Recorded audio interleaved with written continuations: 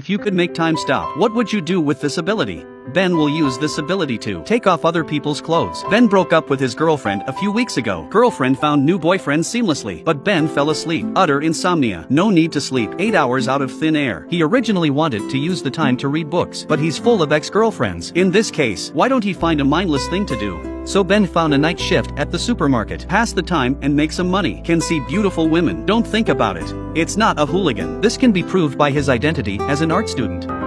And like many artists before me, the female form has always been a great source of inspiration. But not everyone has a pair of eyes that find beauty. Work in the supermarket is boring. Colleagues have various ways to pass the time. John and Tony play pranks. Two pussies often sneak things into customers' baskets to satisfy their own bad tastes. Another guy is playing with a mop. Treat himself as a sweeper. He enjoys himself. Sharon at the cash register covers her watch. Block the clock as long as she can't see. She doesn't know how slow time goes by. Ben did the opposite. He fantasizes about stopping time.